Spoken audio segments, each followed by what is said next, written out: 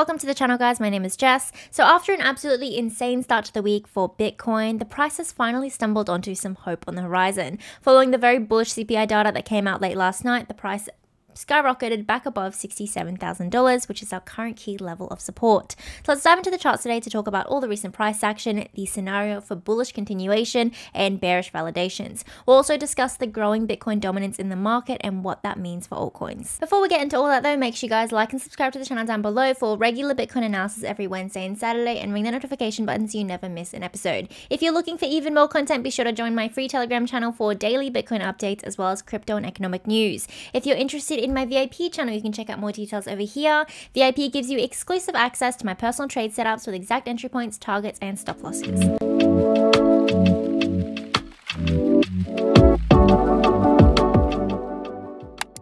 Alrighty guys, before we get into any sort of future potential scenarios, we've got to start off by talking about what on earth has happened over the last couple of days and the context of all of our recent price action.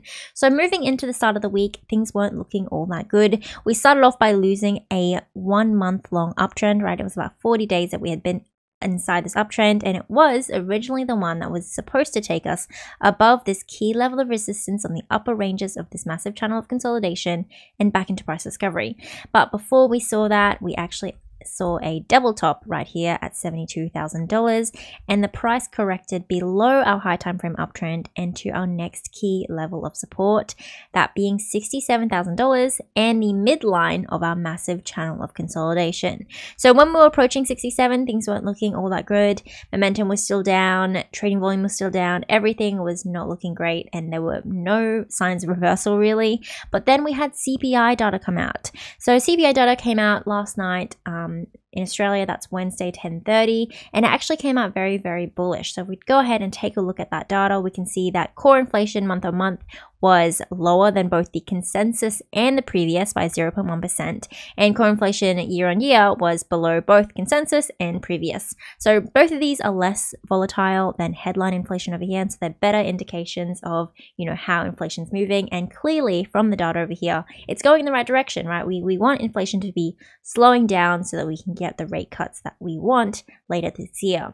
So after CPI data came out, things were actually looking really, really bullish, and the market corrected pretty much straight away. We can see that massive green candle over here right after that news release went all the way right up to $69,900. So we just barely tapped $70,000.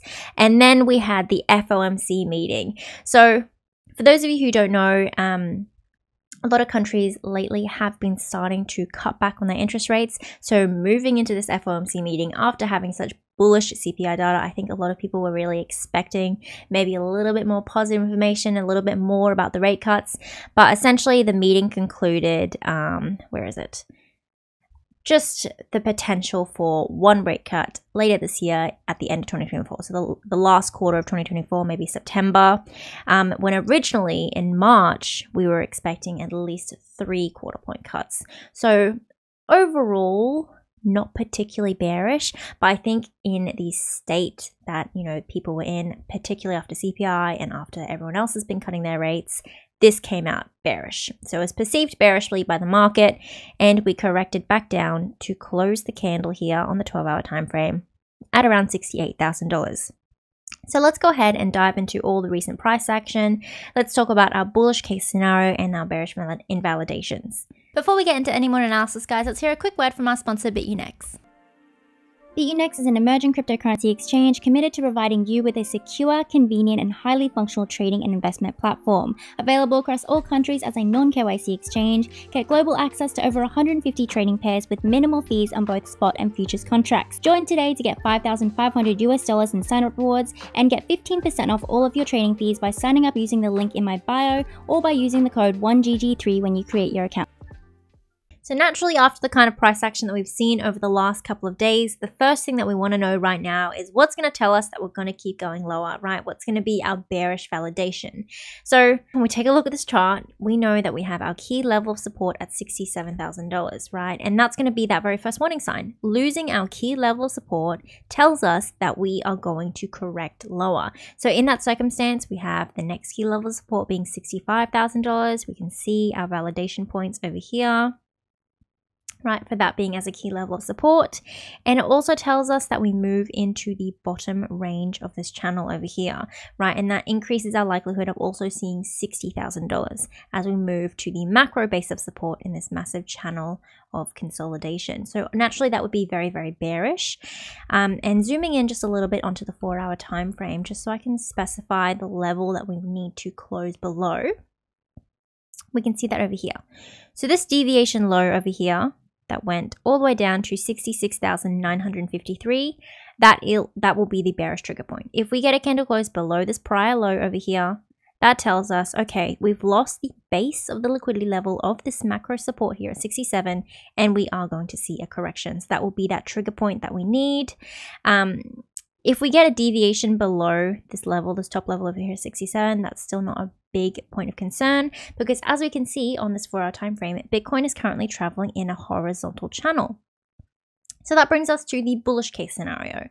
While we hold $67,000 as a base of support, the bullish case scenario is still somewhat intact. I would kind of consider this little channel over here between 67 and 72 being the neutral territory, falling below 67 being the bearish territory, and breaking above $72,000, this double top resistance over here, that's going to be our bullish territory. So that tells us we are definitely going to get a continuation upwards. This one, continuation downwards, and while we're within the channel, that's just sideways consolidation. That is, for the most part, healthy. Now, the reason why I wanted to bring your attention to this parallel channel is because if we go back to the last time we had FOMC data, so that was on the 2nd of May last month over here, we can see literally the exact same pattern formation, right? And it gives us a little bit of indication of what the market's going to do and how it's going to recover from all the recent price action we've had here. So whether or not that bullish continuation is going to happen. So if we take a look at last month, this is May,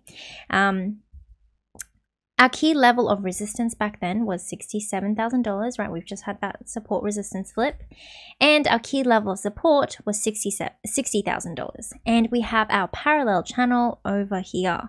So let me just draw that in. That's the top. This is the, oopsies. This is the bottom, right? Okay, I would draw in a range top, but I just cannot be bothered. It goes something like that, you know, you have the range top with the wicks are at the top. Doesn't really matter. You guys get the gist, right? So we have our parallel channel. Now, within that parallel channel, we had not quite a double top because double tops have to be entered in from the top side and we get something like that. But we had our key resistance. We had a double rejection from our top level of resistance moving into FOMC. We had FOMC data. Prior to that, we had a deviation low as the market anticipates bearish news. People reduce their risk. The market drops. Had that bearish move, deviation below support, and then immediately we recovered to find $60,000 as a base of support, and then had a bullish continuation above our key level of resistance here at $67,000 and moved right up to that next key level at 72. So if we extrapolate that pattern and take that to where we are currently and what the price action is doing, we can see literally the same thing. So while we didn't approach from the top side down, we had a double top formation. Sure, doesn't really matter. We had a double rejection. That's what matters. Had a double rejection from our upper range of resistance. Moving into CPI, FOMC data, we had a massive deviation below support at $67,000. We moved all the way down to $65,900. Pretty big flush out, particularly considering all the recent price action as well. Lots of red candles. Now we've immediately recovered to establish support once again at $67,000. So essentially what all that prior data tells us, if we move that to our current position, is that while we hold $67,000 as a, goodness me, as a base of support, we should continue to have our bullish, continuation. And we should break above our key level of support here at $72,000 and go back into price discovery. Naturally, assuming that we break above our all-time high at $73,000 as well. Now, if we want to be specific about the little levels within this channel of consolidation here on the 4-hour time frame that are going to take us to the upper range of resistance at $72,000, we've got to zoom in just a little bit on the 1-hour time frame. And I'm also going to pull up the liquidity swings indicator because I don't have to draw in the lines now. So if we go on the 1-hour time frame and we pull up the indicator, we can see that, first of all, on this chart here, we have had 3 lower highs. And closing above that prior high over here at 70,161 is going to trigger a bullish continuation to the range high at $72,000. We can also see our key level of short time frame resistance as well. So if I just get rid of all those circles and pop in a little parallel channel. So this is that support that was established back over here, and it is now acting as our key level of resistance, the upper range which we just rejected from over here, right? So we can see over here, after we lost our high time frame uptrend, do you remember the one that we talked about in the initial contextual part of the video, that 1 month long uptrend? When we lost that uptrend, what we immediately did was go to establish a short time frame support around $69,000, right? The base being 69,150. So that is now our key level of resistance. We've had a support resistance flip after failing to break above the channel and get a bullish continuation. It is now flipped to a base of resistance. So breaking above resistance and the upper liquidity level of resistance is going to trigger that bullish continuation to the range high. And we know from that higher time frame charts, the 4-hour time frame analysis, that approaching this range high, we do have a high likelihood of breaking it this time round. Now, moving on to Bitcoin dominance, guys, things are not looking good. So a couple weeks ago, I think 4 weeks ago, so just about a month ago, we had finally lost this massive high time frame uptrend. We were in this uptrend for about 560 days, right? Long time, but that's pretty normal while we're in the bear market and, you know, the accumulation phase of the Bitcoin cycle. But as we start to approach the phases where we are right now, Bitcoin's had its halving, we are waiting for the bull market to happen, right? We've got, you know, rate cuts happening later on this year. We want to see some early signs that actual confidence in the cryptocurrency market is increasing and people are actually investing into altcoins. And, you know, we're starting to see those early rallies. And for a little bit there, things were actually looking really, really good. So if we move on to the daily chart, we can see it a little bit better. But at some point, a couple weeks ago, we had finally lost our high time frame uptrend over here. We had a daily candle close below it, and Bitcoin dominance even dropped as low as 53.7%, right? And I know that's not a big amount of movement, but that's really all it takes for altcoins to see some very, very, very strong bullish moves. But unfortunately, after all the recent price action for Bitcoin doing what it's doing and, you know, being very confusing and, you know, not moving very much, going sideways, people obviously lose interest. Cryptocurrency market confidence is dropping, fear and greed index is dropping. And so with that, Bitcoin dominance is going to be creeping up. And it's actually gone up enough that it's gone back above our high time frame uptrend as well. So realistically, with the position that Bitcoin is in right now, we really need to be breaking above $72,000 and going back above to these higher levels over there, retesting the all-time high. Because as we know, every cycle when Bitcoin tests the all-time high, we get a peak in Bitcoin dominance, particularly as we approach this level of resistance, this trigger level over here. Bitcoin dominance should be peaking, and we should be seeing a reversal.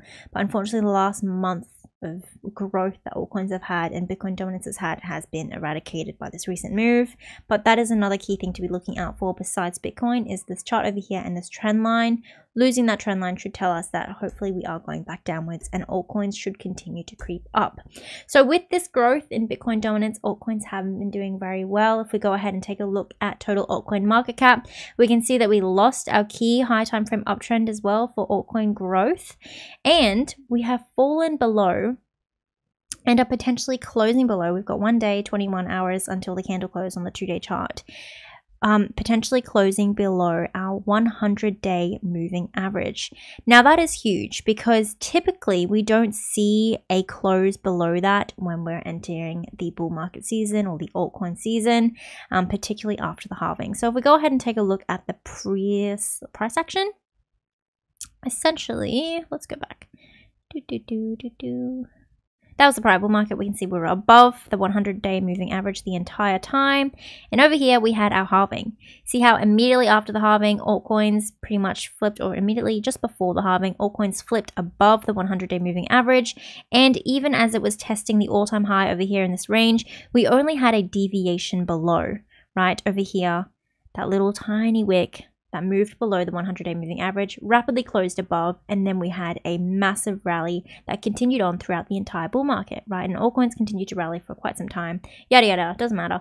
But what we're seeing right now is pretty unprecedented. So the position that Bitcoin's in right now, and with Bitcoin dominance being so high, we really need to see a breakthrough of this upper level of resistance soon to guarantee this bull market for altcoins and to recover above this 100-day moving average as quickly as possible, because going below that, again, unprecedented and signals a lot of trouble for altcoins, because as we know, this lower level over here, this little trigger point on the altcoin market cap chart around 615 to 600 billion, is essentially a level that marks the all-time low for a lot of altcoins. So us approaching this level over here is a very big red flag.